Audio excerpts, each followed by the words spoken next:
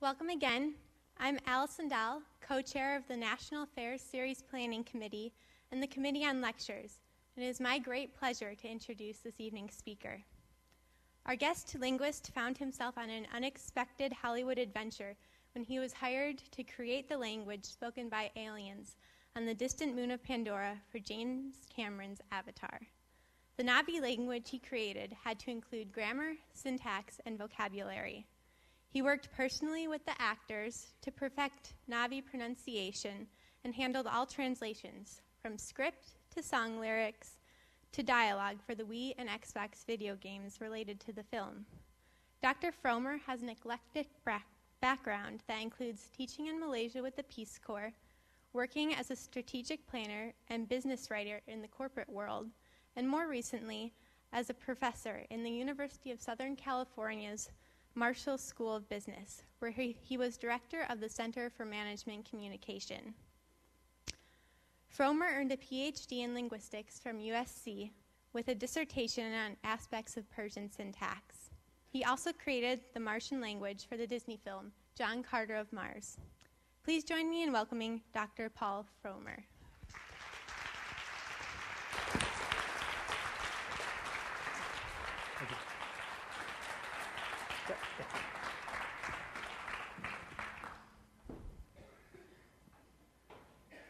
Thank you, Allison. Thank you, Jeff. Thank you, Barbara. And thank you all for coming on a kind of nippy evening to hear about Na'vi. I've got to tell you, I've done a number of these talks now, both here in the States and in places like Sweden and Australia, and I've never had an audience like this. This is kind of intimidating, but thank you all, and it's a great honor and a pleasure to be here. So let me greet you properly in Na'vi. Kalpe'e mawayaelan walangati kame no wot. For if it's tero that sivona wanga ho pivot e teri litfial Na'vi pivank o where brte luningai. So what I said was, hello, my friends. I see you all. That's the famous I see you from Avatar. And it's a great pleasure to be here with you this evening talking about the Na'vi language.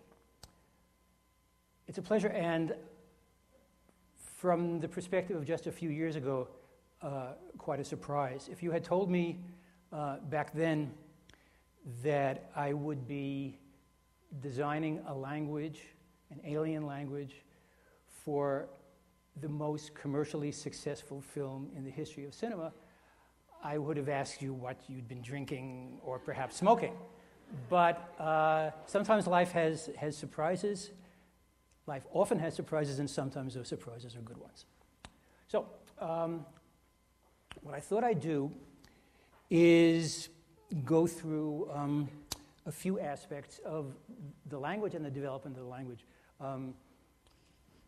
As you heard from Allison, I, until recently, used to teach in a business school, and I taught mainly a course called Advanced Writing for Business, and one of the things I told my students to do, both in writing and in oral presentation, is to let people know what you're going to say. So this is what I'm going to say. I'm going to talk about how it began, the steps involved in building a language, and hopefully I'll show you some of the nuts and bolts of the language as well. What it was like to work on the set. Then we'll have a little self-contained Na'vi lesson, which will be the audience participation part. And then I'll talk a little bit about what's happened to Na'vi after the film, which in certain respects is, I think, the most interesting of all. So, how does a professor in a business school get to design a language for James Cameron? Well, you've heard something about my background, just to kind of go over this territory very, very briefly. When I was 8 years old, everyone knew what I was going to be, including myself, which was an astronomer. And so that's why I began majoring in astrophysics at the University of Rochester in New York. That lasted about 3 years. I wound up as a math major, having very little sense of what I would do with my life. Then I made one of the best decisions I've ever made, which was to go into the United States Peace Corps.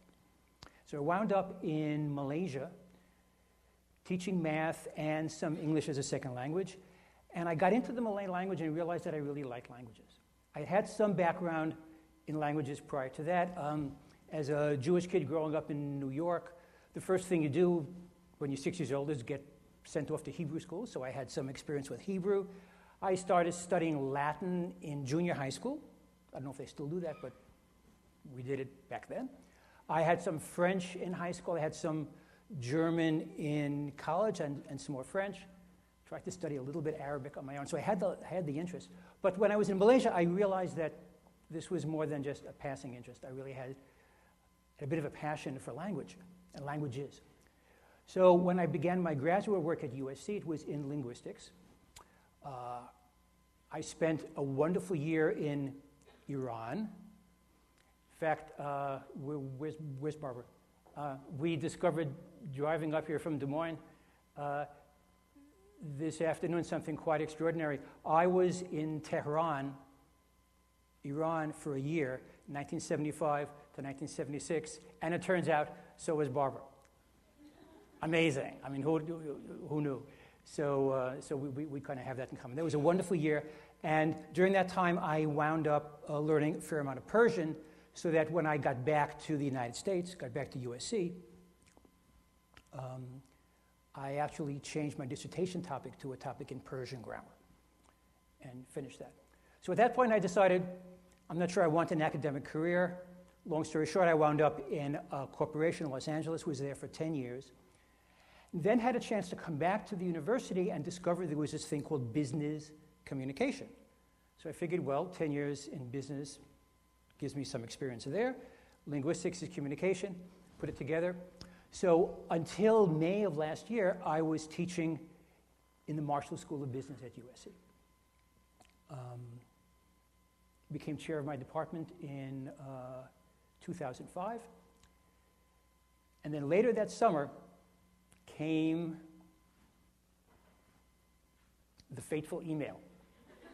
So this is kind of how it all got started. It turns out that in the summer of 2005, James Cameron's production company, Lightstorm Entertainment, was looking for a linguist who could design a language for a major science fiction film. At the time, no one ever heard the term Avatar. It was called Project 880, and it had that code name for years. So they did what was kind of natural. They sent out a letter of inquiry, essentially, an email, to linguistics departments in universities in the area. USC got the email, but not my department. Remember, I'm in the business school. The linguistics department gets the email, and I have to thank my lucky stars. I have a very important person in my life who was in the linguistics department. His name is Ed Finnegan. He was my first professor in linguistics, mentor, fabulous teacher, became my co-author and a close personal friend. Anyway, Ed was one of the people who got the email, saw it, and said to himself, this sounds like Paul. So he forwarded me the email, best email I've ever gotten. And I said to myself, yes, I want this. So what I did is I sent James Cameron a copy of the book that I had co-authored. It's a linguistics workbook. It's called Looking at Languages. It has data in about 30 different languages. Expressed my interest. And a week or two later, I got a message, why don't you come down to Santa Monica and meet with this guy? So that was one of the most amazing 90 minutes of my life in James Cameron's private office with memorabilia of his films surrounding us, and just the two of us. At some point, there was a third, was John Landau, who was a producer of Avatar. We had quite an extraordinary afternoon. Cameron gave me a sense of his vision for the film, for the language, kinds of stuff, things he had in mind. We batted around some ideas. I guess it went well because at the end, he stood up, shook my hand, and said, welcome aboard. So that was the beginning of a total upheaval and a wonderful upheaval in my life, being involved in this project. So, how does one go about creating a language? Well, in this particular case, I didn't start from absolute zero because James Cameron himself had come up with about 30 some odd words in Na'vi. Most of them were names of characters, Etukan, for example. But there were some key terms that were his. The term Na'vi itself was James Cameron.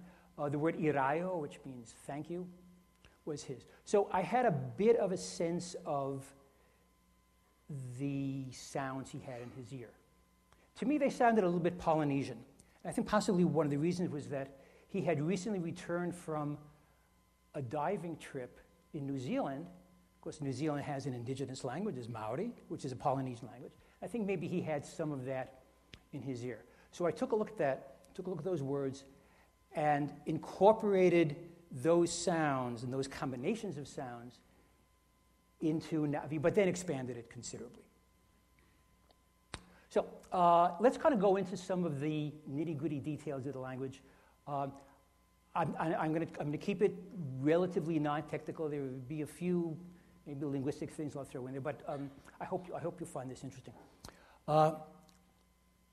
Believe it or not, there are some fairly well-defined steps that one goes along. Before anything else, though, I need to mention two important constraints that I had to adhere to in developing the language. One was a basic assumption, which was that the natives of Pandora have essentially the same sort of vocal mechanism, voice production mechanism that we have. And the reason for that was that this would all be voiced by human actors. One thing that Cameron refused to do was alter the sound stream electronically at all.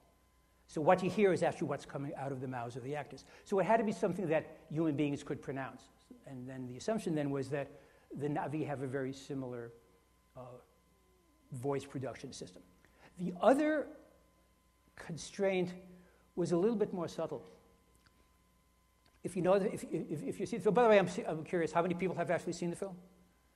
Okay, kind of what I expected. Okay, how many times? I'll be talking about this towards the end of the talk. I had a wonderful experience back in October meeting some people from the Na'vi community. One young man had flown in from France for this get-together, and we're talking about how many times people had seen the movie in theaters.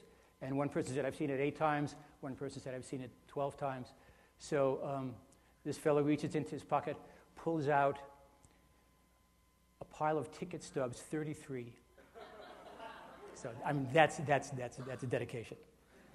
Anyway, since you've seen the movie, you know that human beings, according to the premises of the film, have learned the language. Well, that means that the language is learnable by human beings, which means it probably has a certain structure, which means it probably follows what we are discovering about the universals of grammar. Which is to say, it can't be so way out in terms of the grammar, in terms of the structure, that no human being could learn it. So that was the second major constraint. Okay. With those things in place, then you can begin developing the various aspects of the language. So the first thing to talk about is phonetics and phonology. This has to do with sounds. What kind of sounds does the language have? Just as importantly, what kind of sounds does the language not have? So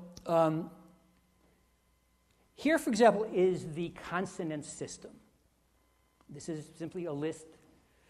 Those of you who have taken some elementary linguistics know exactly why things are listed in this order. But there are some things that you'll notice immediately. First of all, some major sounds are missing. Notice there's no B, D, or G. There's no B, D, G. Okay, linguists call those voiced stops. Now, it doesn't have those. By the way, that's something that's characteristic of Polynesian languages, which is one of the Maori influences. Another thing you'll notice is that top line. These are the sounds that have attracted a fair amount of attention.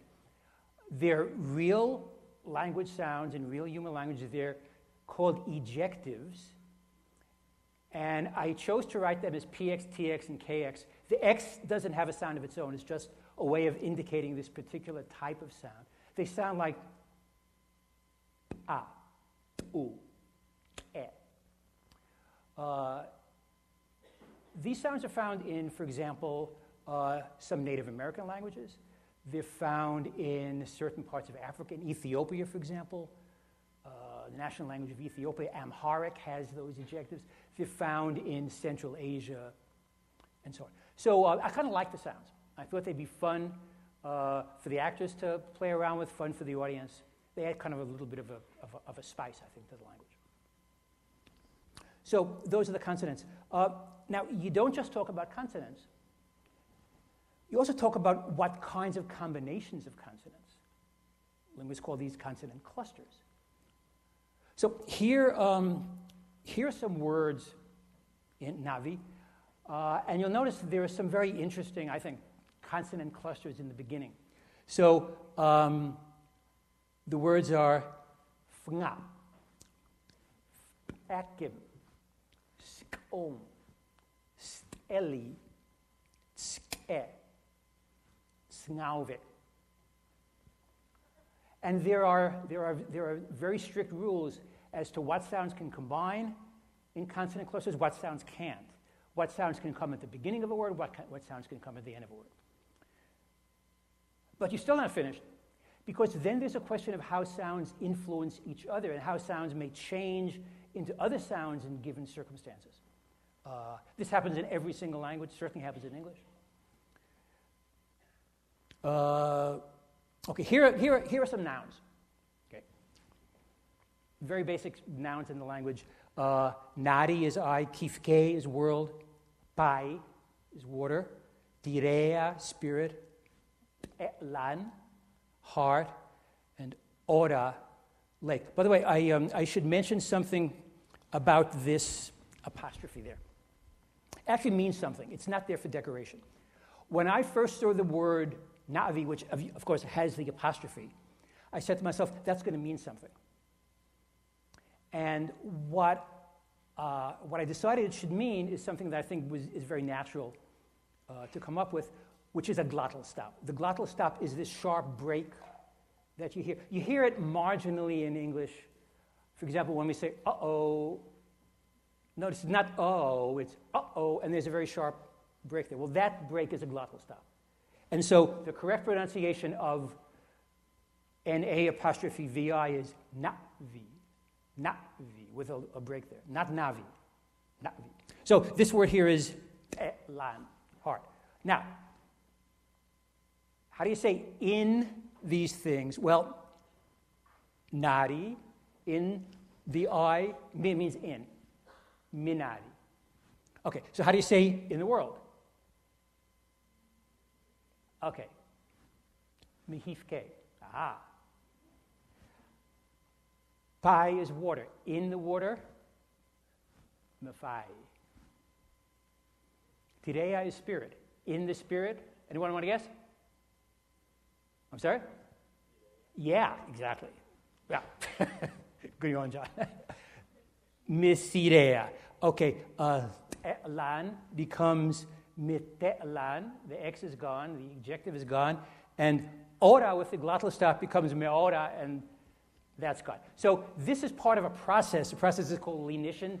It's found in a lot of languages, but it's one of the things you have to learn and become very accustomed to if you're going to speak Navi. Okay, so that's sounds, phonetics, phonology. By the way, I should mention, this is a part of the language that James Cameron and I collaborated on to a certain extent.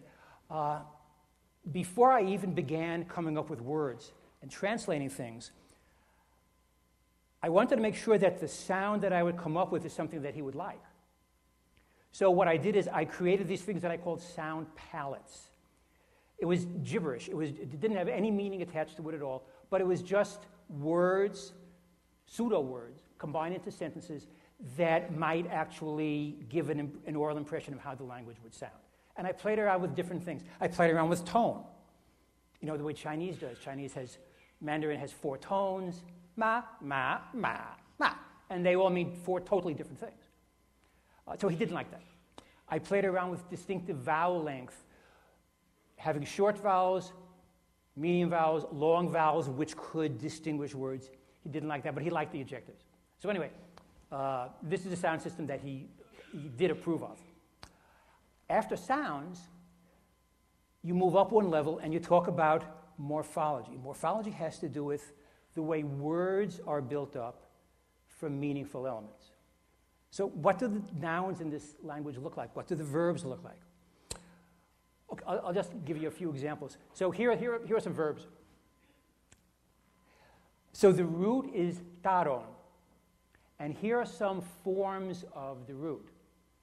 And I have to tell you, when you take a language like Spanish, you learn all these conjugations and different forms of different words. So Navi has this too, but in a slightly different way than you might expect. So taron is hunt.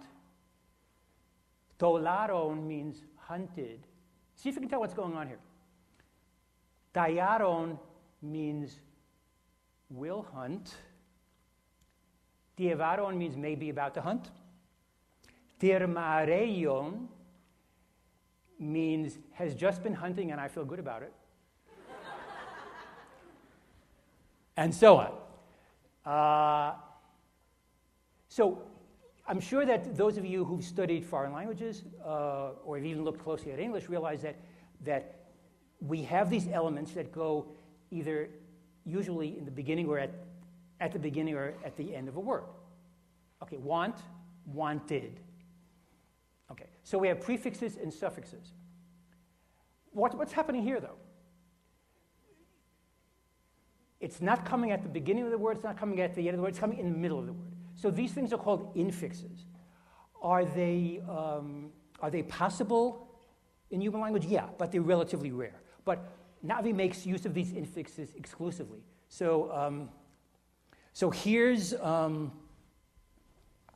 think a good sense of where the root is, which is the red, and where the infixes are. So these are things that are sort of shoved into the middle of the root to give you things like tense, to give you things like aspect, whether something is completed or not completed, and also to indicate how you feel about the subject.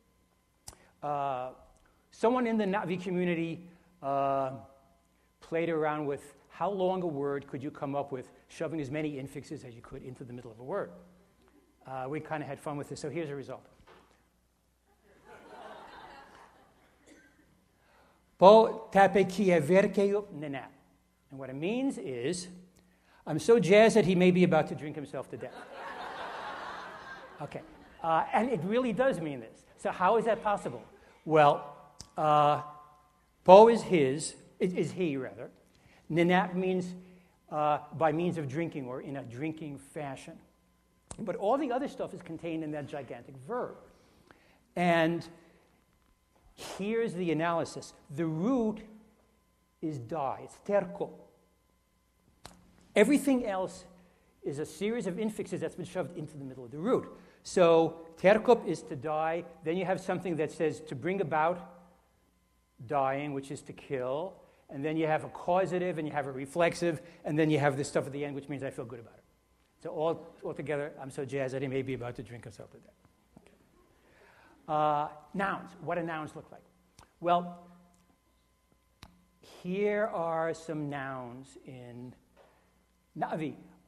This is the character Etukan, is his name. And these are the various forms that the name can take, depending upon the position of the word in the sentence. Now, if you've studied languages like Latin or Russian or ancient Greek, many other languages, you're very familiar with this idea. In English, word order is tremendously important, the order in which something comes. So, John loves Mary, 3 elements, right? Okay. I can permute these in various ways. If I scramble them around and I say, Mary loves John, that's English, but it's a different message. It does not mean the same thing. If I come up with loves Mary John, that's not English. Mary John loves is not English. So word order is very important, and in particular, word order helps us determine who is doing what to whom. Well, not all languages work like this. Some languages have nouns that essentially hold up little signs that say, I'm the subject, I'm the object. And if that's the case, then you can scramble things up in any number of ways, and it still means the same thing. And so this is what happens in Navi. It has what linguists call a case system. We have it in English, but only with pronouns. The difference between I, me, my, mine, difference in case. But we don't do it with nouns very much at all, but Navi does it with nouns like crazy. So,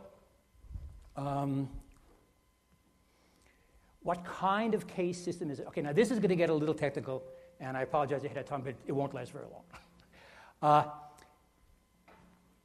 Case marking for subjects and objects. Most people know what a subject is. It's in most sentences, it's what's kind of doing the verb. So John is sleeping. John is the one who is sleeping. Okay. Mary is eating ice cream. Mary is the one who is eating the ice cream. And ice cream itself is the object, or sometimes called the patient, which is why you see a P there. But what's the difference between John and Mary in these two sentences? Well, Mary is doing something to something else. What's anyone know the term we use for that? What kind of sentence is it? Yeah, okay. So it's transitive. So that's a transitive structure. But John is sleeping is intransitive. John is not sleeping anything, he's just sleeping. Okay, so how do languages mark these things? How do they mark S, which is the intransitive subject, A actually stands for agent, which is a transitive subject, and P for patient? Well, if you think about it, those mathematicians here, there are in fact 5 different ways you could do it. You could mark them all the same, or just don't mark them at all. That's number 1. Okay. Language like that is English, at least for nouns. Okay. You could say, okay, the subject and the agent, intransitive subject, transitive subject, those things will be marked one way, and P will be marked, the object will be marked another way. Are there languages like that? All over the place. Latin, Russian, Greek, many others. Okay. Number 3, is that possible with the agent? The transitive one is marked one way and the other 2 are marked similarly. Yes. Now that's relatively unfamiliar to many people, but there are lots of human languages that do that. Basque, for example. It's called an ergative absolutive language. Okay. Number 4, as far as I know, doesn't exist. Number 5 is the one where all 3 agents, or all 3 entities are marked differently. Is there a language like that? Yes, it's called Navi. So that's the one that I chose for that. Are there Earth languages like that? Yes, but very rare. I only know of 2. One is the Native American language Nez Perce, spoken in Idaho, I guess. And the other is an Australian language, Wangumara. So you can probably see what I try to do. I try to come up with stuff that exists in human language, it's possible for human language, but relatively rare. So the result of this is that you can take a sentence like Etukan sis netiri. One version of number 1 is Etukan sea netiri. And you can mix them up in all possible ways, it still means the same thing.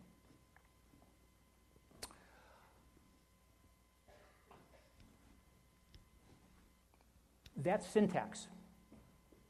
How words combine into phrases and sentences. Beyond that, we have the interplay between language and culture, language and physiology, which is a very important aspect.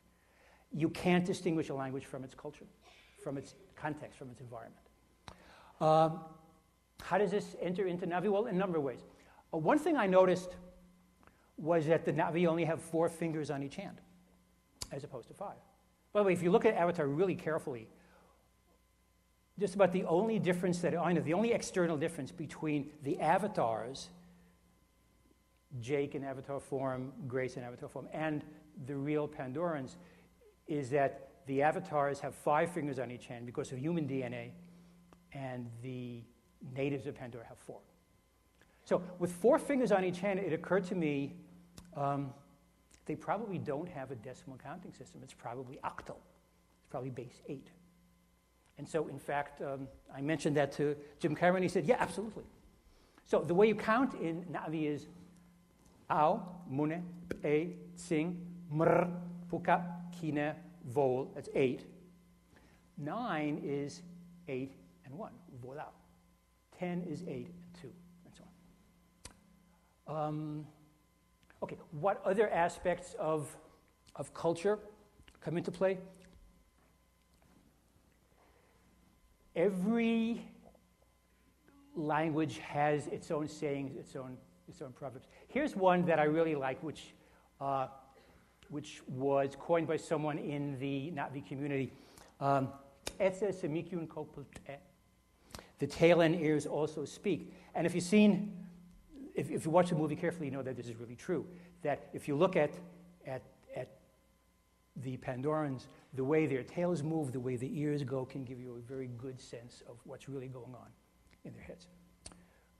Aside from that, there is the whole aspect of honorific language. We all have different ways of speaking at different times for different circumstances.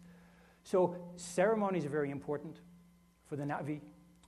We're getting a little reverberation here. Is it because of...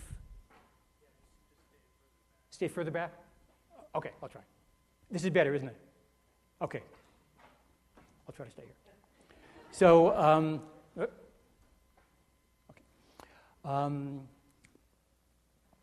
there is an honorific or ceremonial level of the language where pronouns are a little bit different, verbs are a little bit different. So the word for I, which is normally oe, in a ceremony becomes ohe. The word for you, which is normally nga, this in a ceremony becomes nga, and so on.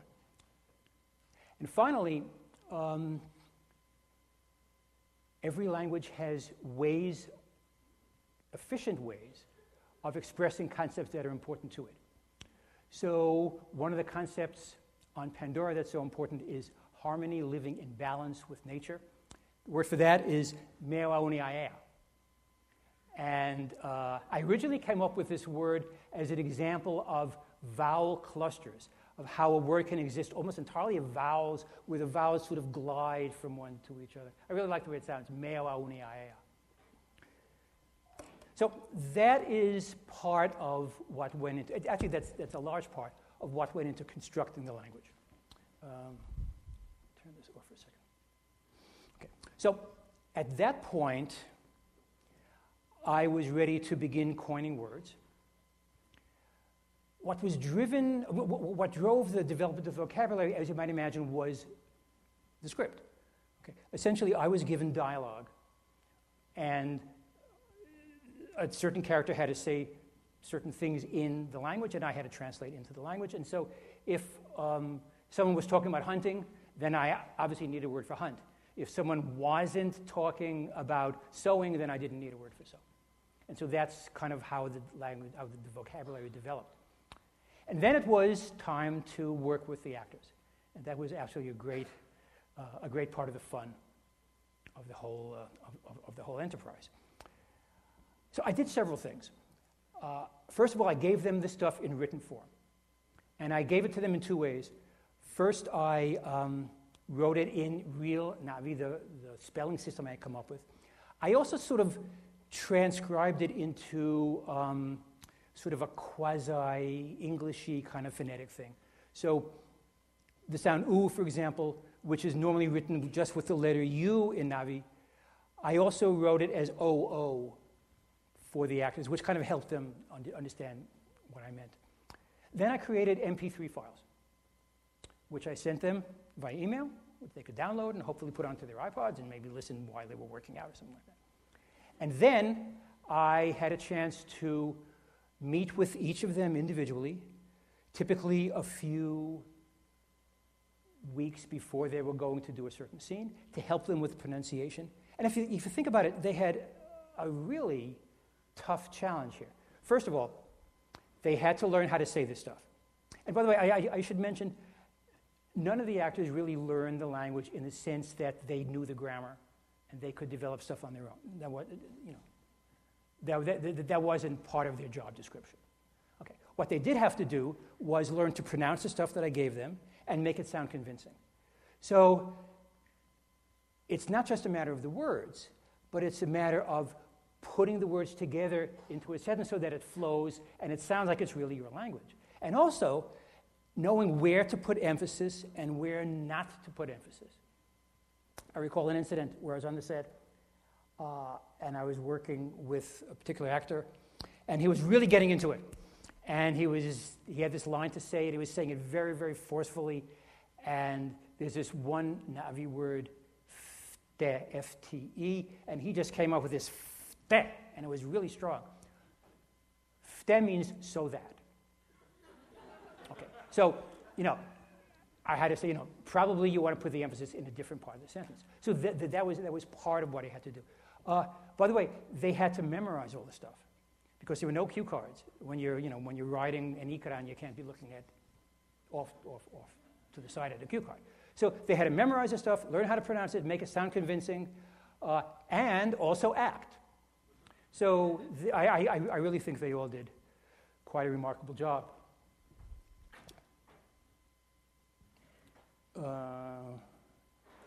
So this is what it looked like on the set. Doesn't look much like Pandora, does it? Okay. This, by the way, was a banned picture. It was, the security on the set was so tight that there was a guard at the door who would check people for cameras. They wanted it that tight. Obviously, somebody snuck a cell phone in and took a picture and put it on the internet. So don't tell Fox that I put this on here. Although at this point, I think they probably don't care. I spent as much time as I could on the set when the language was involved. There were days when I was there for 12 or 13 hours. I'm not going to tell you that every minute of the 12 and 13 hours was involved in the language. What I discovered was that there are long, long stretches that have nothing to do with me, where I was just kind of sitting off, maybe trying to develop the language further or whatever, or taking part in by far the most dangerous thing on a movie set, which is, all of a sudden the name is escaping me, but although I forget the name, I'll tell you what it is. It's this little room, the craft services room. It's a little room where they are constantly bringing in incredible food every 2 hours. And everybody is free to go in there and participate. And it's incredible stuff because they only go to the best. And it's literally every few hours new stuff appears. And if you're not careful, you will walk out of there like this. So that was a challenge when I was not involved in the language. But then there were moments of panic where people would come up to me quickly and say, "Oh, Paul, we've just changed this, and we need to know how to say this and how do you say that." Okay, so if I had the word, great, and if I didn't have the word, I would say, "Give me a few minutes," and I would try to come up with something or come up with a new structure that I didn't have. The incident that stands out in my mind more than any other, there was a time when James Cameron and Sam Worthington, who plays Jake, came up to me and said, "We've decided that at this point in the film, Jake needs to be telling a story to the warriors." By the way, this didn't make it into the final cut, but at the time, we thought it would. And he's going to tell a story about flying this ikran, this banshee, around and being attacked by this gigantic predator, which almost bit him on his big blue posterior. So he didn't say posterior. So he said, "Okay, how do you say big blue ass?" So I said, "Give me 5 minutes." So I had big and I had blue, but I didn't have the word for ass. So I'm sitting next to, CCH Pounder is here and someone else is here, and I begin frantically trying to come up with words. And I tried them out on these people, and CC just turned up her nose at a lot of the words, but eventually we came up with the word im. spelled T-X-I accent M, which means posterior. And so if you're interested and you ever want to use it, big blue S is Enat Imatsao. So, a few shots of the actors. This is obviously James Cameron and Sigourney Weaver in a pensive moment. Here's Sam Worthington. And this, by the way, is how we saw the actors. Not blue at all, but wearing what to me looks like a diving suit, right? With these sensors and one red glove and one blue glove. You can't see it clearly in this picture, but there are green dots all over Sam's face. And this is all for the technology. And the technology is such that there are like, I think, 16 cameras digitizing this entire performance that the actor does. And through the magic of the technology, which Jim created, this is transformed into this, and this, and this, and this, and this.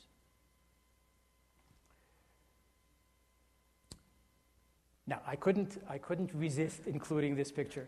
I tell you, I know exactly when this was taken. This was taken December 15th, 2009. The movie opened on December 18th for the general public in the United States, which is a Friday. The Tuesday of that week, there was a special screening of the movie for cast and crew. It was held at the very famous Chinese Theater on Hollywood Boulevard, and we all attended. It was an amazing event. The energy and the atmosphere was something I've never experienced before. Every single seat in that huge theater was occupied by someone who had made some contribution or other to the film. And it was the first time any of us would see the film in its final version.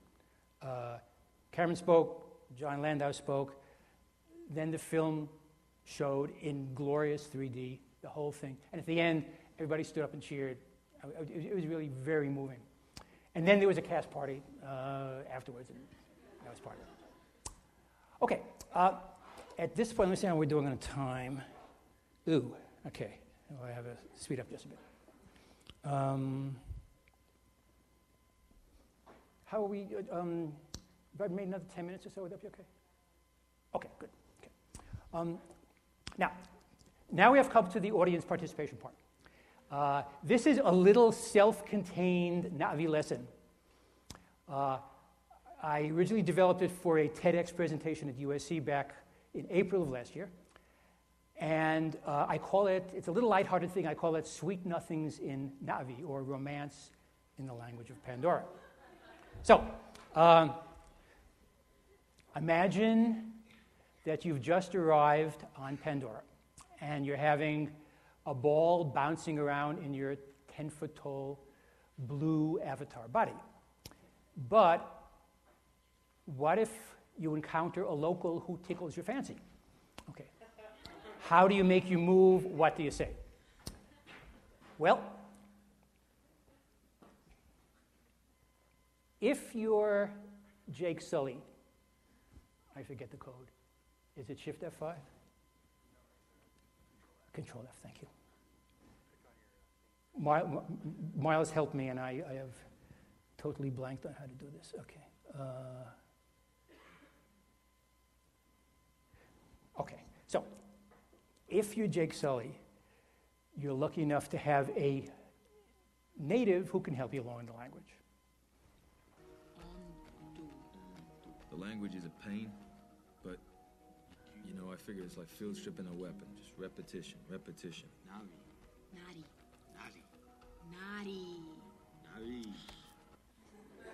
Okay. By the way, I know there are a lot of people here who are interested in ESL and TESOL. This is probably not a recommended pedagogical technique for teaching a language. Okay.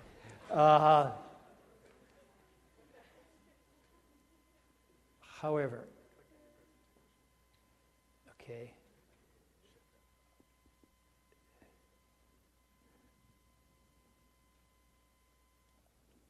Thank you. Okay. Okay. But even if you don't have a neytiri to help you along, you can still learn a few basic phrases, which will get you pretty far. So the first word that we're going to learn is hello, which is kal-e. Kal-e. Try it. Kal-e. The TX is that ejective thing we talked about. The way I help the actors do it, and this is not my own, this comes from the University of Michigan Linguistics website. Try to make a T as loudly as you can without breathing. Hold it. Okay, and then add a vowel. The vowel is I, as in big or sit. So, I. Okay, and then narrow the gap between the consonant and the vowel. I. And eventually you get I. Yeah, okay, so it's called I. Okay, now is the famous I see you. Now that's see not in a physical but in a spiritual sense. I see into you, I understand you, I connect with you. In Navi that's well ngati kameye, well ngati kameye. Try it. Well ngati kameye. Well ngati. Okay, so well is a form of the word I. Ngati is a form of the word you. By the way, that NG is tricky. It's a familiar sound we have in words like sing, bring, but here it's in an unfamiliar place, which is namely at the beginning of a word. Okay, so English doesn't do that. However, if you speak languages like Thai, Indonesian, Vietnamese, it's perfectly normal. This, in fact, was the biggest challenge for the actors. I thought it'd be the ejectives, but they nailed that completely. But the really hard thing was to take a familiar sound and put it in an unfamiliar place. So it's ngati, ngati. Now, the word see is kameye. So let's take a closer look at that. The root is kame, which means see. But here's a part that's interesting. Here's the infix. And notice that the infix goes right before the final vowel. And this is a part that means I feel good about it. So kameye means I see you and I feel good about it. Okay. So the next thing to learn how to say is how are you, which is ngarulufpomsrak. Ngarulufpomsrak. Ngarulufpomsrak. Okay. You have a funny consonant cluster there, pom, but you can do it. Ngaru means, literally by the way, means to you is well-being question. And the srak at the end is simply a question word. It's a way to ask a yes-no question. Okay, now, at this point, for icebreakers, you can try to say the same clever things on Pandora that you would on Earth. For example, do you come here often? Okay, and in Navi, that's ngazao fitsing imsrak. So try that. Ngazao fitsing imsrak. Ngazao fitsing imsrak. Yeah. Nga is you. Zao with that glottal stop. Zao is come. Fitsing here. Im often. And srak, the way to ask the question again. Now, on the dating front, a well-turned compliment can really move things along. So here's a frame which will allow you to praise various things about the person you're interested in. Ngea blank lor lu nit an. Your whatever is very beautiful. Okay. Ngea is your. Lord is beautiful. Lu is or are, and nit an is very. So literally it means your blank beautiful is very. And that's the way you say it in Navi. What can go in the blank? Well, menari, eyes, meseiri, lips, ke, face, etse, tail, a real tail, lurto, smile. So to say your smile is very beautiful, lurto lor lunit. Okay. Once you've become a little bit more advanced, you can say things like, be my ikra and let's ride together. Okay. Now, we'll get to ikran in a moment, but let's take a look at the word ride, which is makto. Makto is a root for ride.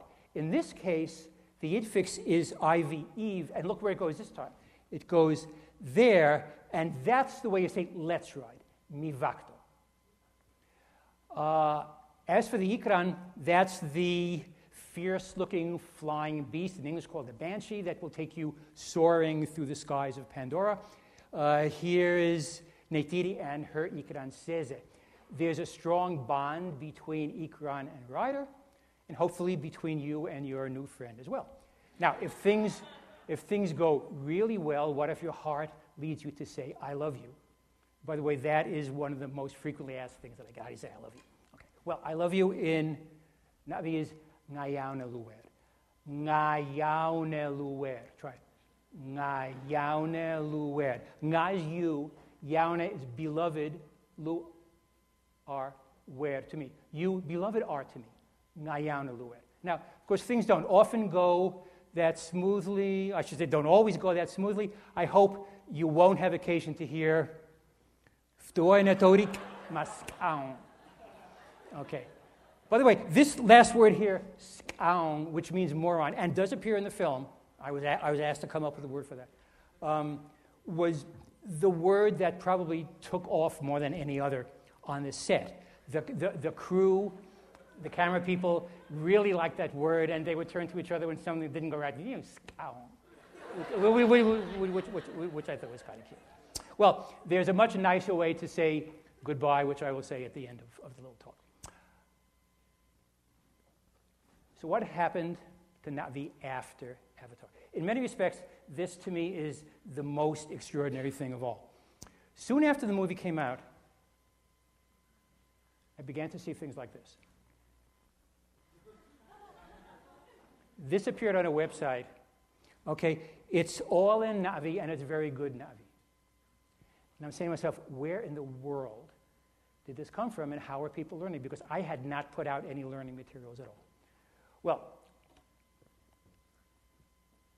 in a nutshell, a community developed online that took off, and it just grew to what I think is quite incredible proportions.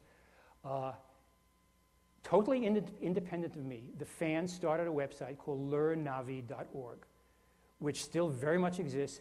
The last time I checked, which was a few months ago, the forums had a total of something like 400,000 posts. Okay, in 19 languages, including Klingon. So there are people who are talking about Navi in Klingon. I mean, who would have thought? How did they discover this stuff? Well, it was an amazing example of linguistic detective work. I had put out a few things. I was kind of reluctant to talk too much about it because I don't own the language. The language is owned by Fox Studios. And so the whole question is, how much am I allowed to say and not violate the terms of my contract? So I had said a few things. I had given some example sentences. Independent of me and unbeknownst to me, Fox Studios had published a book which gave a list of Navi words. Anyway, people essentially got together and deconstructed a lot of the language. And when I saw that, I began to get involved myself. And I began to become less reluctant to actually talk about it. Well, long story short is that there is now a thriving Navi community of people who are using the language on literally a daily basis. I regularly get long emails written to me entirely in Navi, and it's very good Navi. One of the best experiences of last year was in October, where my partner John and I drove from Los Angeles to Sonoma County, California. It's about an 8-hour drive, to attend the first International Invitational Navi Conference and Workshop, organized by one of the major enthusiasts of the language, held at his home in a real forest. I mean, it couldn't have been better. It wasn't a huge group because they couldn't accommodate that many in a private home. There were maybe 16 people, including 4 who flew in from Europe. England, France, Switzerland, and Sweden, just to be there. We spent an incredible weekend. I'm gonna go back. This these are some of the people involved. It was a lot of fun. We tried to speak Na'vi as much as possible. There was a morning session. I mean, it was organized along military lines. You know, at 10 o'clock we do this, at 12 o'clock we do this, and so on. There was a session in the morning where we could only speak Na'vi. It was a challenge. What I discovered, and this is not false modesty, I discovered that there are people who speak and write the language much better than I do. And that actually was a source of pride for me, the fact that people have gotten into it to that extent. I mean, I had to turn to people to say, how do you say this? And they said, that's the way. Because they had memorized the vocabulary, and I still had to look it up, what I had come up with. There were some hijinks, as you imagine here. Here are two guys who were reenacting a scene from Avatar. But there was some serious stuff too. And some of the workshops were on a remarkably high linguistic level. Let me go back a couple of slides. This is some of the stuff that has come out of the community. This is our answer to Hello Kitty, which is Kalp'e Palalukan Hello Thanator. Okay? There are amazingly creative people who have put together little stories to help people learn the language, illustrated. There's a review of the movie Inception, written entirely in Na'vi. There is my blog, which I started about half a year ago. It's really quite an extraordinary development, and it's an ongoing thing. We're trying to expand the vocabulary. That's probably the main task right now. We only have about 1,400 words, which is not very much at all. And so there's an ongoing effort. I'm taking part in it. People are sending in suggestions. I'm still the gatekeeper. I decide what's in and what's out, but I'm getting very good suggestions from people. Why? Why in the world is this going on? I can't tell you that I really have the answer completely. Part of it, I think, is the exhilaration of getting involved in something intellectual and something fun and something that can be used for real communication. I think there's something else, though. I don't kid myself into thinking that anything like this would have happened if this language had not been connected with one of the most extraordinary films, I think, that's ever been shown. Avatar has had a tremendous effect on people, which I'm sure you're aware of. People really relate to the philosophy of the movie. They relate to the planet. They want to live there. They want to experience this dangerous, exotic, exhilarating world. Well, we can't go to Pandora, but one thing we can do is speak the language of Pandora. And I think that's a large part of the appeal of language. So with that, I will leave you with one of our parting greetings, which is Ewa Ngahu, Ewa be with you, Ewa being the goddess, the female divinity that protects the balance of life. And I thank you all very much for learning about Na'vi.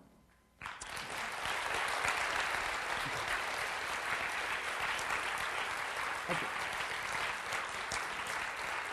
Do you want to do anything?